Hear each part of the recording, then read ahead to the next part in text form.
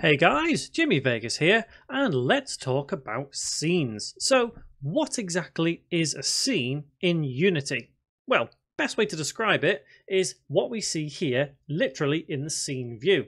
Now, you have to remember, a scene and the scene view are two separate things. However, the scene view is where we're able to see what we're building in that scene. So the scene itself is dictated by this little icon here, and it is classed as an asset. So we're able to see any scene just by clicking this asset, and you can see already I have this sample scene here, and obviously you can save scenes, load scenes. Remember, all this kind of thing is in the file menu, and obviously new scene would generate a brand new scene.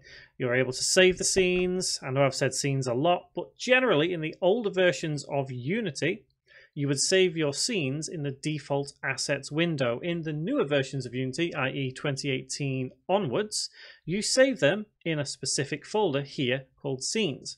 The main thing to remember is that it's an asset. It's always going to be an asset. So even if you create an entire scene, it's still going to be an asset. Think of it as like a prefab, a top level prefab.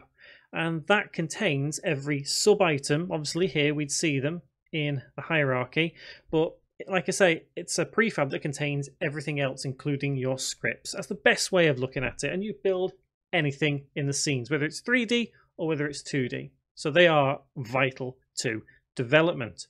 So guys, I hope that clears up what exactly a scene is and how we use them. And remember, click on the subscribe button, click on the bell icon as well, and you can stay up to date with everything I have on this channel, because there is so much content for you guys to learn, hundreds and hundreds of videos. Guys, thank you very much for watching, and I will see you around.